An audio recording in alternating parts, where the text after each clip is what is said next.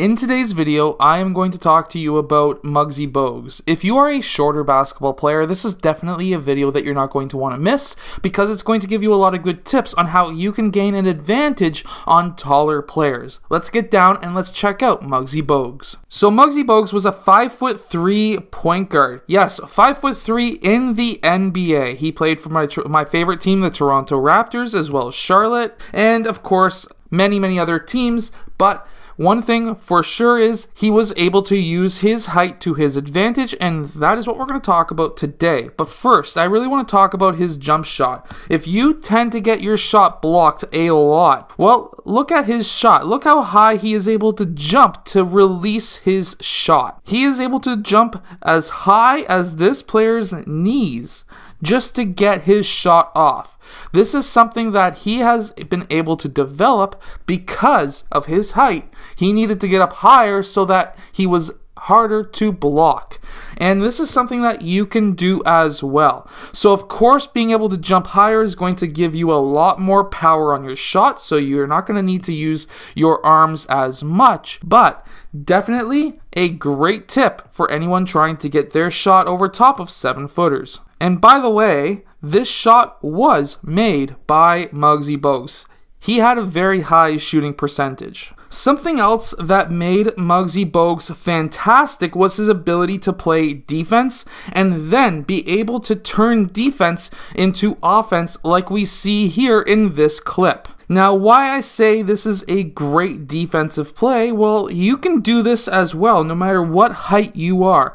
A wing-to-point pass is one of the most dangerous passes in the game, and if you have a very good defender, or if you are a very good defender with very fast feet, you are going to be able to pick off a lot of these passes, and because of that, you will be able to turn defense into offense quite quickly and quite easily as well. Now, something that made Muggsy Bogues special was his speed. He was able to get down court very quickly, able to do quick fakes like that one right there to be able to get nice assists. So how did he do this? Let's rewind this just a bit.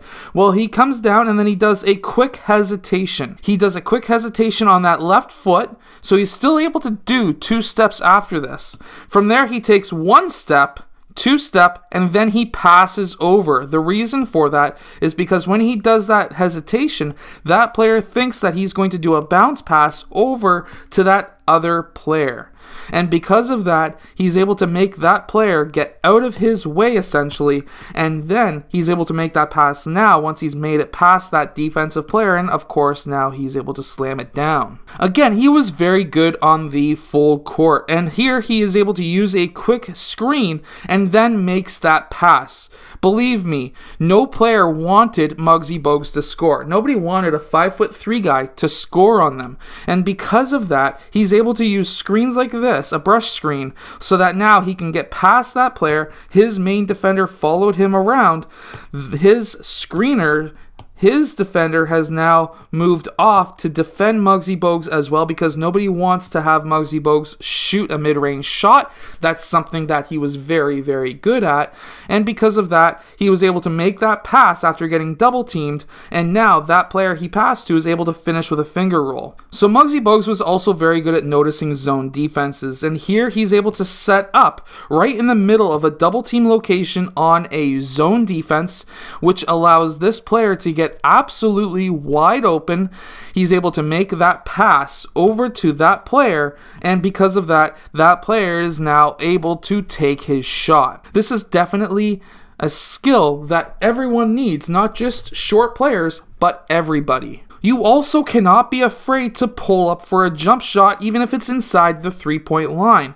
Because of Muggsy Bogues' height, this player right here, he has issues defending faster players. So he is trying to get as low as possible, trying to get his shoulders lower than Muggsy Bogues, which is impossible, and because of that, Muggsy Bogues notices that. Muggsy Bogues is able to come up for that shot, a quick hesitation style move where he doesn't necessarily pick up the ball right away until his last step, and then he's able to go up for that shot and he's able to bang that shot. Now, as a shorter player yourself, what you can use out of this is the ability to do that quick hesitation pull-up and make your shot if a player is super low and giving you space, whether you're a foot inside the 3 or not. I know they're saying that's a bad shot today, but even if you can hit 90% of those shots and there's no real defense guarding you, you are going to be a much more beneficial player on your team than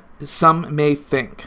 Let's also not forget his defense once again. Players dribble high, especially if they're tall players. And he was able to do this much of his career because this player here is super tall. He is going to be dribbling at waist high, if not thigh, knee height, somewhere in that range. Well, guess what?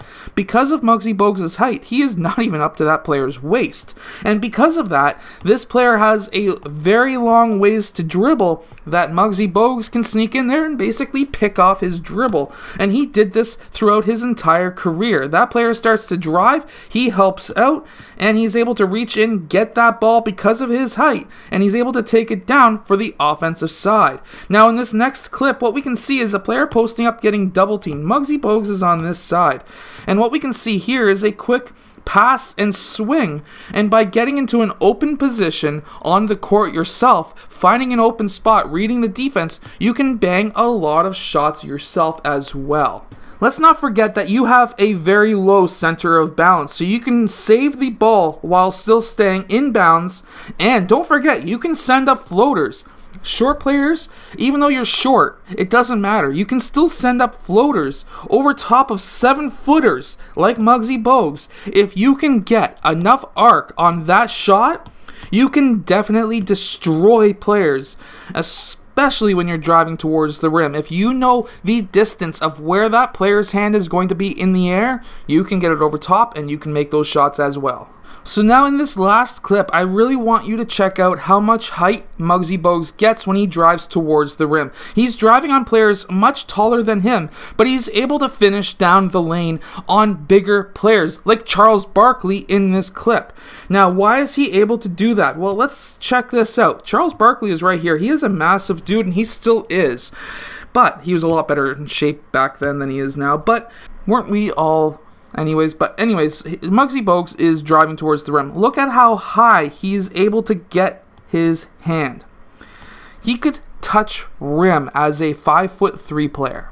This is insane, and this is what every single player should strive for. Whether you are 5'3", 6'3", 7'3", you can all touch the rim, obviously, if you put in enough work. And Muggsy Bogues is proof of this. You can also be a great player. Now, will there be another 5'3" player in the NBA? Most likely, yes. We've had the Spud Webbs way back in the day. We've had Muggsy Bogues. We've had other players who are on the shorter side. You should not be discouraged, especially if you're told by many people, you're 5'5", you're 5'3", you're 5'2", you're too short. You should not be discouraged by that. You need to use that as fuel to become the man, the player, whoever, the woman, whatever that you can possibly be. The best basketball player possible.